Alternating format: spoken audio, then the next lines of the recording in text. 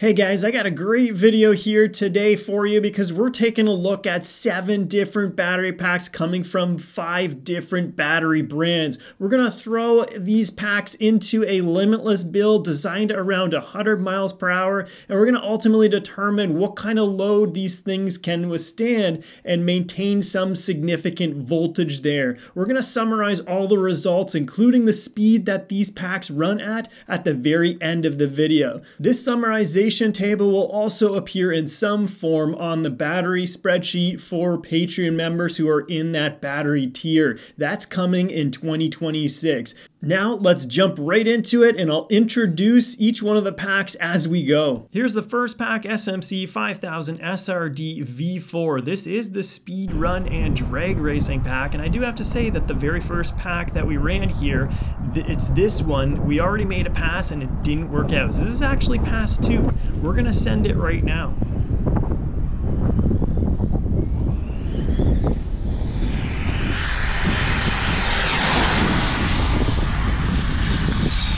Pretty quick, guys. Now you can also see I drifted off even from the center line there a little bit. That first pass, that's what happened. If you want to see what happened there, you're gonna have to take a look at one of the previous videos that I did where I pretty much only summarized the SMC up against one other pack. I'll leave a link in the description below for that. So as I bring it back, I'm just testing to make sure that everything is still, working okay, because it did go off the road, and I'm just checking to make sure that everything still feels exactly as I expected. Let's get that speed run figured out. What do we got here on the meter? Stop. Read. 160. 160. So 161 is 100 miles an hour. So next one we have there is the 120C Zeee pack, 5200 milliamp hours, and this doesn't have Zeee battery 4S. It is the Zeee battery 4S. It does not have the EC5 connectors. We are running the AS150 connectors because this is the other pack that we compared up against that SMC in a previous video. So we're gonna, just like the other one, get this thing sent all the way down there. I'm bringing it to the same spot in all the battery tests that we do here, get it turned around, square it up nice and straight so that I can get a really good start and then full trigger. All right, let's check. We're clear. Set the glasses straight and go. My glass is probably on the end of my nose, so here we go.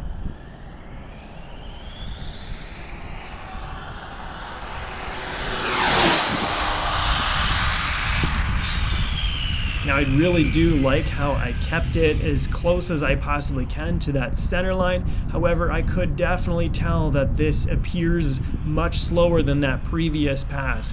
And every time I see this car go down, I can definitely see that there is a massive difference in speed. So we're gonna get that thing back here and we're gonna check out exactly how fast we are.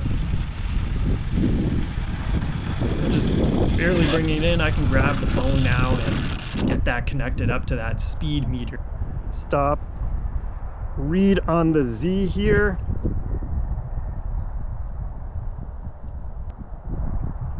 $128 on the Zeee. And there it is. So the next one that we got here is a CNHL. It's a 70C. This is the G+. Guys are really familiar with this pack. Take a look at this. This is the big 6,000 milliamp hour. It's a wide pack. It's a long pack, but it's thin. And this is how I have to mount it in the V1. The V1 has the extra long battery case, battery tray, and it just barely squeezes in on an angle even, and I just, tighten up those straps and we're good. So we're gonna go and plug this thing in and get this guy running for our speed test here. All right, we're gonna get this thing down there and give it a run, see what it'll do. There we go. So most guys are familiar with that 5,000 milliamp hour that we've tested here on the channel a long while ago. This happens to be the 6,000, so it has a significant advantage compared to all the other batteries in the fact that it has a lot more capacity. 5,000 roughly is what we're comparing up against this at 6,000. Significant difference. Let's see what it can do. Okay, we are clear and straight, so let's get into it. Full trigger.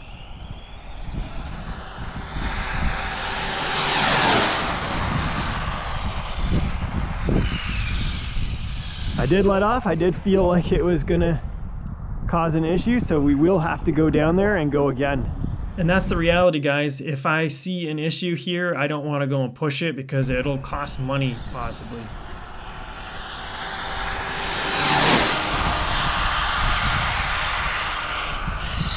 And that was pretty good. I kept that very straight in comparison to the previous one, which just seemed to be drifting too much for my liking, and I don't want to cause damage. This guy, we're gonna stop and read. 149. There it is, 149. 149 kilometers an hour on that CNHL. And the SMC was also a second pass run. All the others were a one pass. So there you have it. Next one here, SMC, high cycle life, high performance as well. So SMC has a few packs out. We've tested already the SRD version. That's like the king of the castle there. It's going to be the highest performing. Let's see what this guy can do in comparison to all the others. So we got her down there. All right, here we go. Here we go.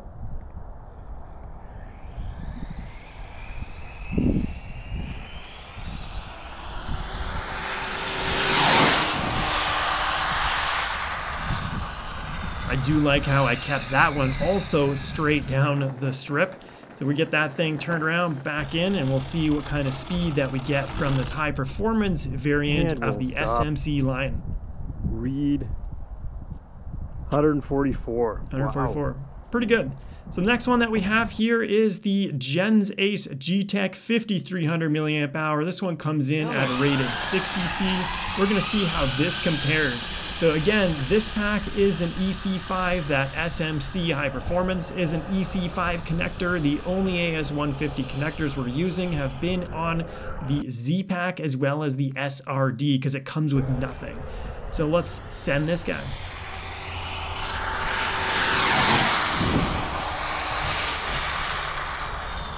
Looked pretty good. Looked like it was moving pretty good. However, it did drift off to the right-hand side there. So let's see what kind of speed we get out of this. And now we're going to read the speed. We are going to stop and read. So the GensAce, 139 kilometers an hour. And one we got here is SMC HCL high cycle life. However, the EC stands for economy. So this is one of the cheapest batteries that you can get on the SMC website, specific to radio controlled cars. This also has the EC5 connector, and it is a hard case. Let's see what this thing can do. So we got the car down there, and now we just need to get it turned around, and we'll check. We got room. And let's go. This is the SMC.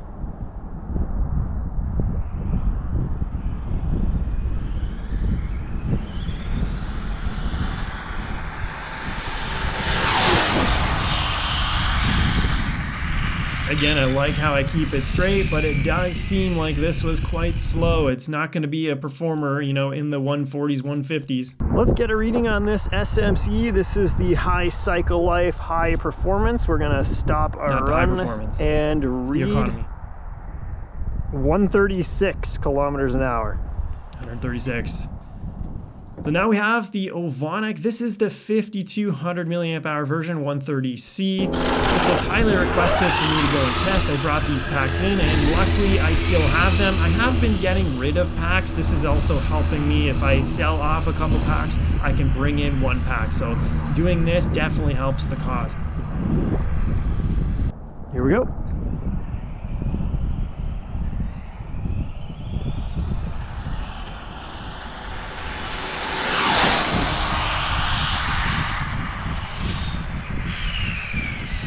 Okay, definitely seems like it's a lot slower than the top tier packs here. So the Ovonic is getting... Stop and read. Come on, read.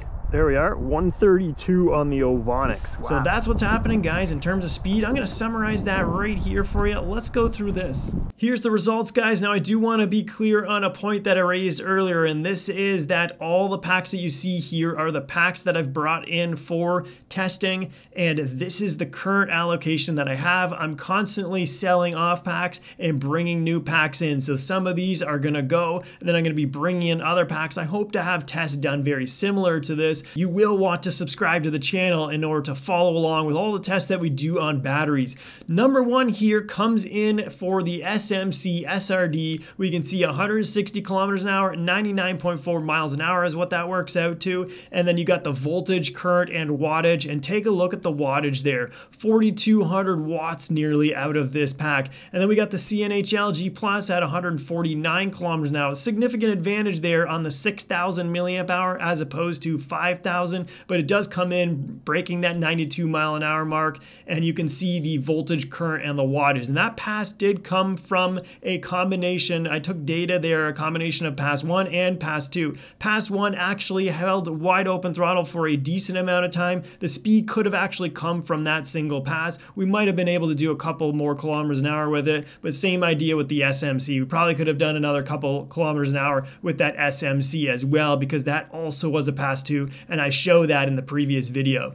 SMC HCL High Performance 5000 pack comes in third place there at 144. It just barely misses the 90 mile per hour mark and maintains 11.8 volts under load. The GensAce G-Tech comes in at number 439 kilometers an hour with 86 miles per hour with 11.2 volts. The SMC economy version 5200 milliamp hour comes in at 136 kilometers an hour, hitting 84.5 miles per hour. Then the Ovonic 130C 5200 milliamp hour comes in 6th place at 132 or 82 miles per hour. And the last place here for today, or in most of the battery tests that we do, is again Zeee, comes in at 128 kilometers an hour or 79.5 miles per hour. Voltage there is 10.1. There's really no need to have a voltage cutoff on these runs, and if I did, you can see that almost all of these batteries would be hitting it. This is what I believe Arma did not instruct their owners and operators to do for their new Limitless 120 ready to run. That's hitting the voltage cutoff and limiting the speed there on the runs and passes that many make. Well guys, I hope you enjoy this video. It's probably going to be a little while before I can get more of these packs tested outside as the snow started flying, and I definitely can't make passes on that slick surface. Hope you enjoyed it. As always, like the video if you do. Don't forget to hit that sub button so that I can see you guys in the next video. Thanks a lot for watching. See you guys in the next one.